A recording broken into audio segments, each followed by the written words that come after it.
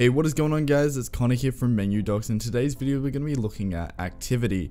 Now, if you guys don't know what that is, it's basically this little thing underneath the user's name or anything like that. It's a client user thing or a, user thing. But basically, the first thing we're going to start off with is just adding something that it's been asked a lot within the Discord itself.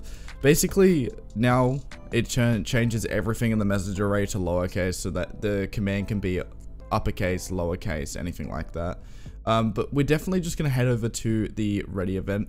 Now, obviously, you can see that we have our ready event set up here. And if you guys don't know what a set interval is, I would definitely go check that out. But the first thing we're definitely going to do over here is set an interval. And we're going to make it a function with an empty section here. We're also going to open our params up. And basically, we're just going to do, I think we can just, we'll just steal this pit here. We'll stick that in there. But we're also going to create an array of statuses. So if we just quickly do that, let status equal, we can look for the guild size. So how many guilds the bot is in itself. Guild.size. We can also look for, we can do the help. So we can look for help. We can also be doing,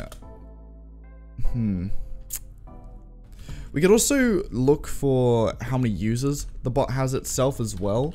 So users.size. And then we can just do, I guess, users at the end, because that gives us a number, an integer. And then for all of these, well, all of these ones here, we can just add that.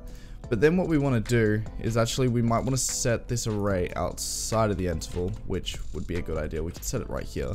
And then here we'll do let status equal, and then we're going to do some random maths, okay? So if you guys don't know what maths random is, basically it's going to look for what's inside the array, and it's going to choose one out of there.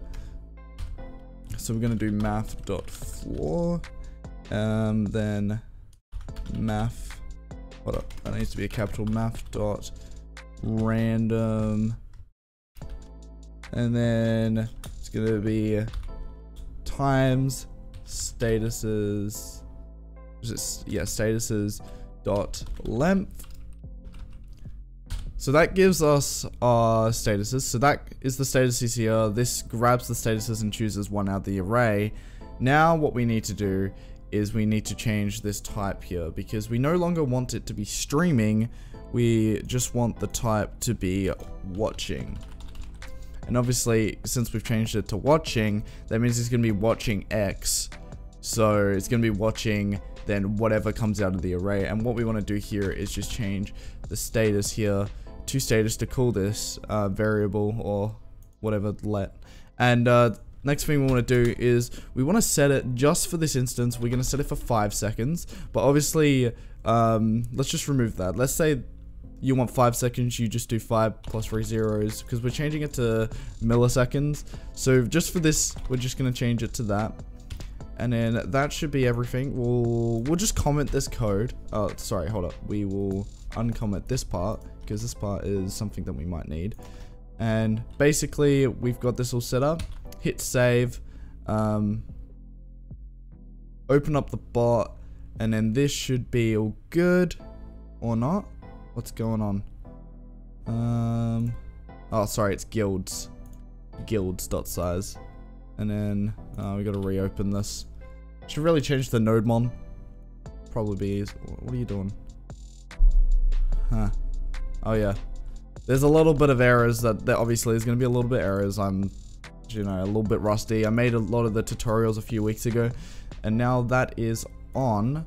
Let's bring this up. Look at the tutorial bot, and it should change every 5 seconds.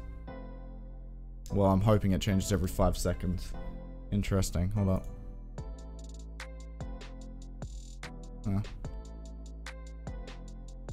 Oh, there we go. It's changing.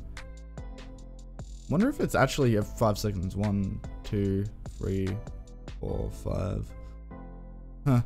There's a bit of a delay on there, but obviously it works. I guess I'll just speed it up.